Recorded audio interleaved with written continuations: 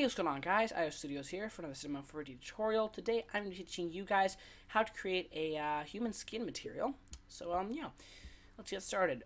This tutorial was actually suggested by a subscriber, by the way. So, yeah, if you guys have any suggestions, just leave a comment, and I will try to make it happen. Okay, the first thing we're going to do is we're going to create shader C4D Octane Material. So, we're going to make a new Octane Material. Grab an image texture, plug it into our diffuse and our bump. And we're going to make this a glossy material. And we're going to go to our index, if I can find it. There, we're on our index right there. And we're going to do about 1.5. And roughness, we're going to increase that to a very large amount. Something like, I'll try 0.3. I think that's good enough. That's good enough. And in our image texture here, I'm going to load in a human skin material, which I will leave in the description. I'll leave an imager link, and you can just right-click the image and save as. So skin, there we go. And this is just our skin material. And, you know, if you're making a very basic skin material, you'd be done right now. But we're not making a very basic skin material. We're going to make it a bit more advanced than that. So basically, when light hits skin, it doesn't go just to hit the skin and then stop there. It actually goes inside, bounces around a bit, and comes back out. It's a different color because of all the blood and red stuff in there. So we're going to need something called Subsurface Scattering, and if you've watched some of my previous tutorials, you know what it is, but let's get started with that. So Subsurface Scattering is a bit different in Octane than it is in normal Cinema 4D. So let's get started with that. First thing we're going to do is we're going to create a shader, C4D Octane Material, and we're going to go ahead and we're going to make this a, let's see here, specular material. And we're going to bring up the index to about 2, maybe 1, we'll do 1.5. And what we're going to do is we're going to go to our, let's see here, let's go to the side here, and I need to grab a medium, a scattering medium it's called. There we go, scattering medium. We're going to drag that into our medium here, and we're going to set the density to about 8, anywhere between 6 and 8 is generally good for skin. And we're going to also grab a RGB spectrum. We're going to plug it into our scattering and absorption things there. And we're going to color this a nice deep red. Just like that. Alright. Like so. And also this thing doesn't work if you don't have any roughness. So we're going to add quite a bit of roughness. If we can find it here.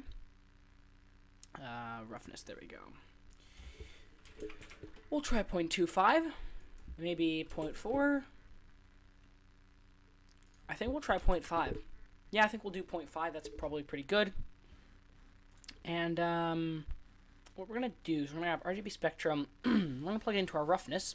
We're going to add another nice deep red for our roughness here. Deep red color. Let's see here.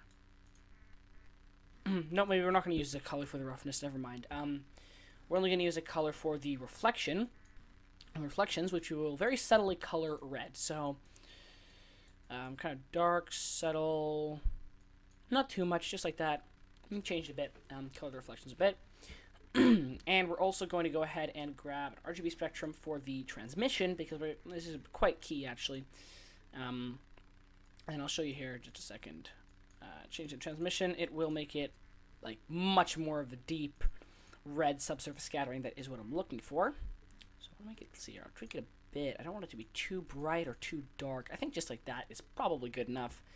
And let's see here. We're not going to change anything more here. I think we're done here. It's our subsurface scattering. So yeah, it wasn't that hard to make subsurface scattering. It's not super hard. It's just, you gotta know what you're doing. Now what we're going to do is we're going to combine these two materials using a shader Octane Mix Material.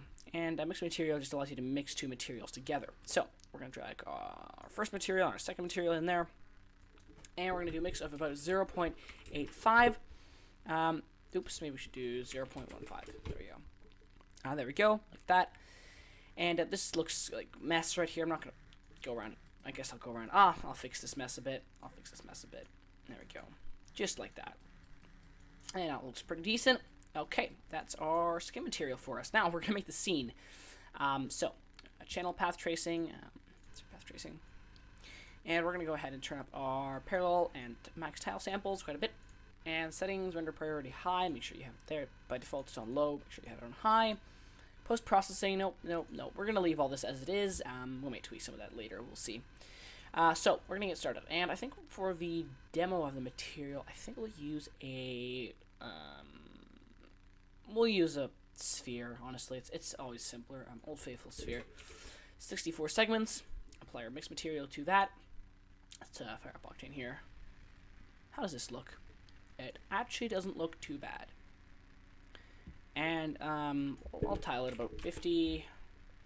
I want the creases and stuff like that, like here, for example. I want this to be visible, but not like too prominent. Just like that. And we will grab our Octane camera and position it right there. And I think what we're gonna do is we're gonna do a few things. We're not gonna do any kind of fancy lighting. Well, we're gonna grab texture environment. Maybe we'll do some kind of lighting here. Click on that. It's here, main. Oh, sorry. Yeah, we're just gonna color this completely black, and we'll make this our visible environment. There we go. Nope, go inside my Octane camera. I'll make that our visible environment. And we're gonna make a new, let's see here, HDRI environment, and we're gonna open it up. I'm not sure what we should use here. Textures. What should I use? I use some lighting. I'll use a studio lighting HDRI. I mean, I'll use Studio 12. How does that look? Let's go over here. That looks okay. I'm gonna try a different one here. Try the number 3.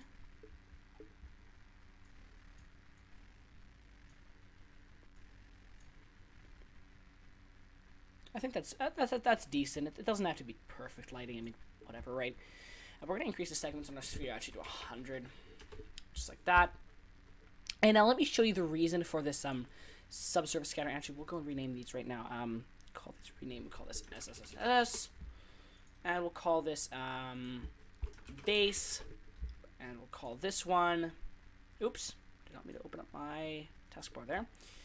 Call this one skin. There we go.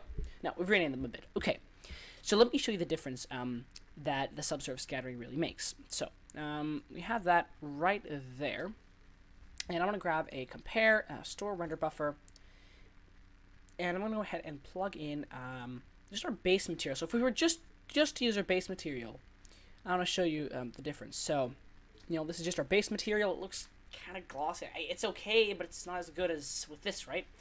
It's just it darkens it a bit, I guess. It's just subsurface scattering, right? And it makes it more realistic because it's what it's like in real life. Anyway, let me just turn off my A/B compare there and apply our normal material. There we go. So that's that. Yeah, I mean, if you guys want to, you can probably tweak. Let me camera imager here. Natural response. Natural response, I'm not going to leave that on right now. Vignetting, that's something best left for post-processing. Actually, maybe, no, you know what, we'll leave a bit here. Yeah, we'll do a bit of vignetting, not too much though at all. And that's all we're going to do for here, I think. That's it, I think. Let's just see here, maybe zoom out a bit. And, that's skin material. It's not too complicated. I mean, this is a pretty simple one, I guess. You can get much more advanced, using more physically based maps and stuff like that. But this is just a very simple one to get you started. So, thanks for watching, guys. I hope you enjoyed. Leave a like and subscribe to my channel to support me. And this video was completely made off suggestion by a subscriber. So if you guys have any suggestions, just leave a comment and I'll make it happen. Thanks guys for watching, and I will see you guys later. Bye.